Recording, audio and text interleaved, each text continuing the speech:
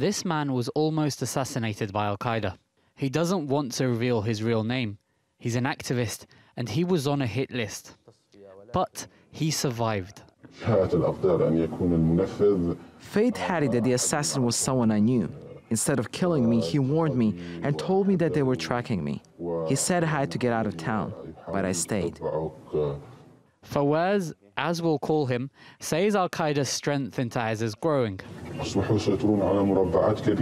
They've taken control of large areas of the city, and we've noticed that the state and the army deliberately avoids confronting them and doesn't want to enter into open conflict with them. And so they're able to entrench themselves more and carry out their agenda of attracting youth.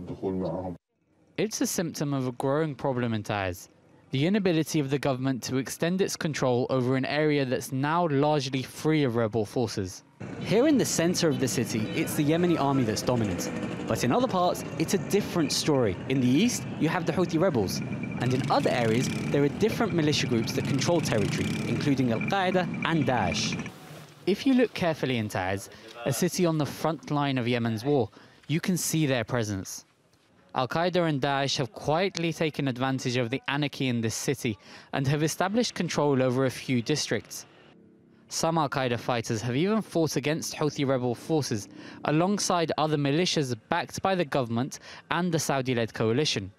One of the top army commanders in Taiz says the problem here is more about crime.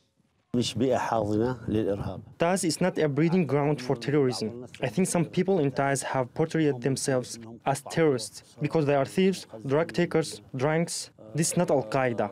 Al-Qaeda is different. They have used Al-Qaeda's techniques while joining together with some Al-Qaeda members who have come from other areas of the country. They've taken advantage of the security situation in the city. Gunfights and assassination attempts are now common in Taiz. This city has been at war for almost 3 years, and rebel forces have blockaded most of the city's entrances. It's what drove civilians like Nadhim al-Aqlani to fight for the government. He used to be a civil engineer. Now he's a soldier. We met him on one of his breaks from the fighting. Taiz is unique. Taiz is the city of coexistence, the city of peace, the dreamer. And even away from his fighting post, the war isn't far away.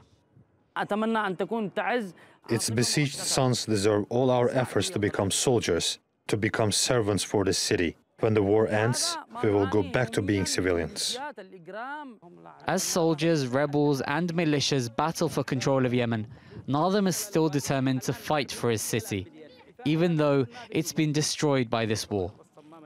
Abu Bakr al-Shamahi, TRT World, Taiz.